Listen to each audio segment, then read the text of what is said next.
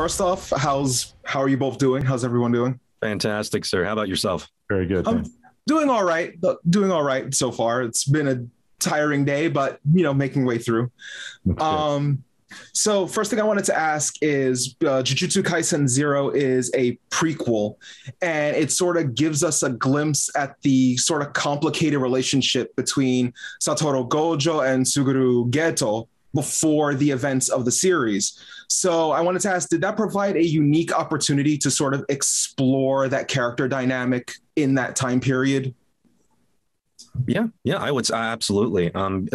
If you watch the first season, there was not too much made of the past history between these two characters, Suguru and Gojo, and the history and the relationship is one that is very complex, very fleshed out, and very integral to the story points that happen throughout the series. Geto is such a huge player in the storyline, that it's really nice for the audience to be able to sort of peek in and see where all of that sort of stems from, where that originates from.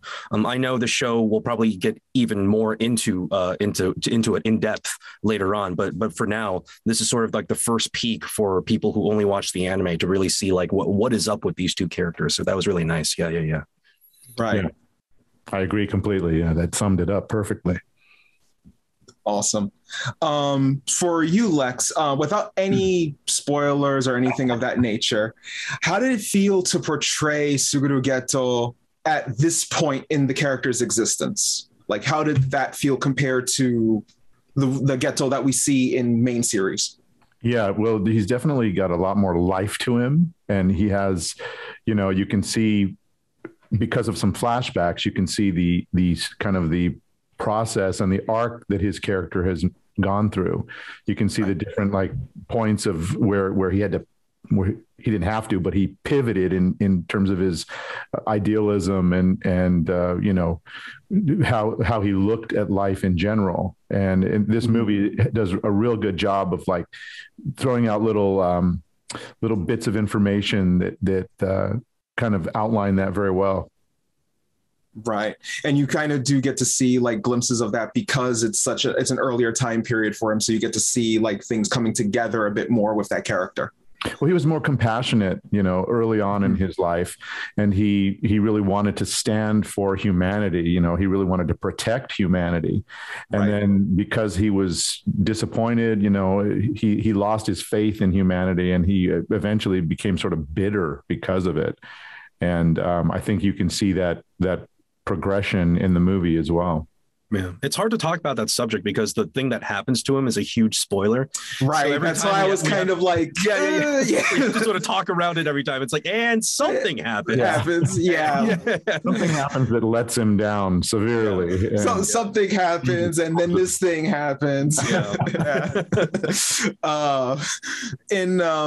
Kaiji, for this one, Gojo is someone who's pretty firmly established at the start of Jujutsu Kaisen with his motives, with him leading the students and things of that nature.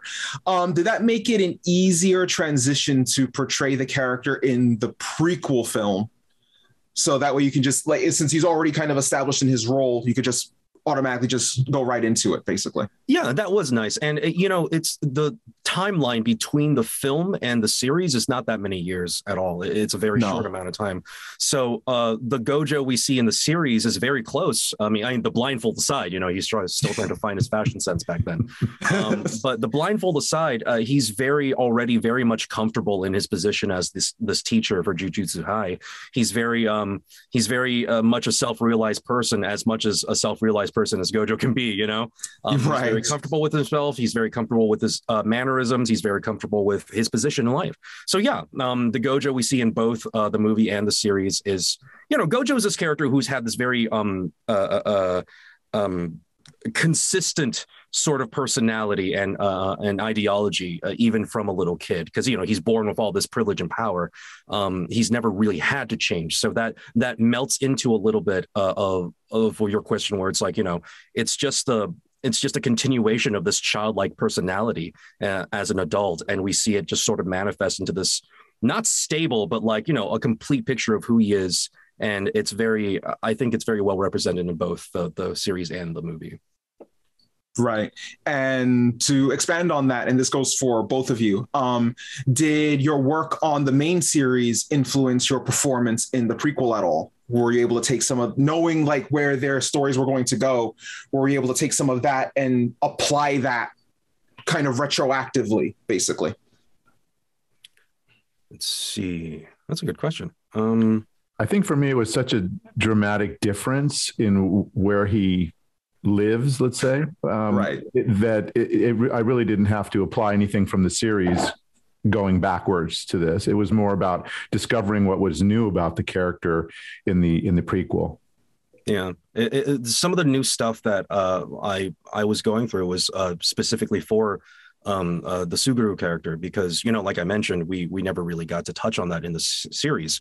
So whenever Suguru comes around in the movie, there's always this very somber, dark kind of like energy Gojo has, and you can sort of really kind of explore his emotional relationship with this other person. And that was something I was completely missing when I was doing the character during the show. So that was something that I really appreciate getting to, you know, sort of touch on. Right, a whole different like perspective, so to speak, of that character. Yeah, for sure. Right. This is something of, I don't know how this would affect you in the booth when it comes to this sort of thing, but did the movie's performance in Japan add any sort of pressure to your performance in a way? Because of, you know, it being the highest grossing film in Japan in 2021, one of the highest grossing anime movies of all time in Japan. Did that sort of add a sense of, you know, like I said, a sense of pressure, any added sort of, I got to bang this out of the park sort of thing going into it, knowing that this movie was held to such a high esteem? I knew a little bit about that before we recorded, and it added a certain sense of excitement.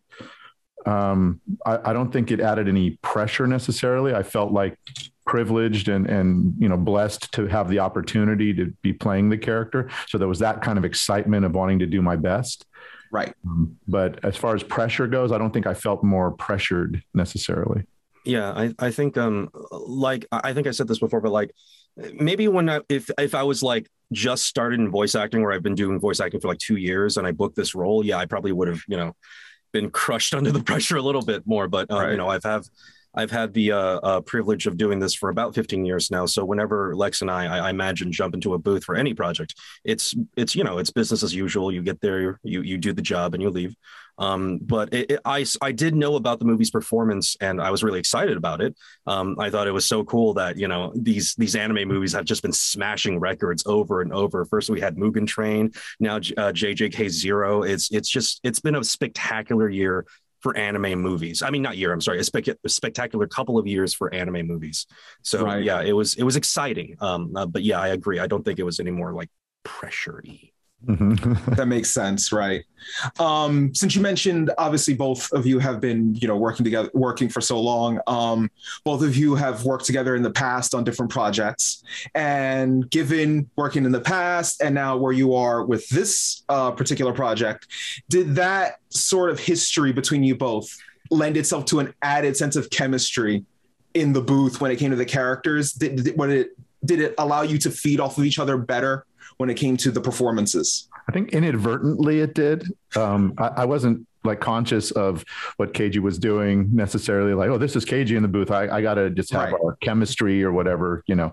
But I think, you know, Keiji's a fantastic actor, and so whenever I had a chance to listen to what he had done as part of my, you know, dialogue, because we work alone when we're doing form up, we're in the booth alone, so every once in a while you get to hear the other actor if they've recorded before you. Every once in a while, it doesn't happen too often, but whenever I did, it was like, oh great, you know, I got a lot to go from, you know. So in that sense, yeah, you know, we've done a few things now where we've either been rivals or friends and rivals, or the combination of both. You know, I was saying to Kaiji earlier, like the Lang Tang duo is back, you know.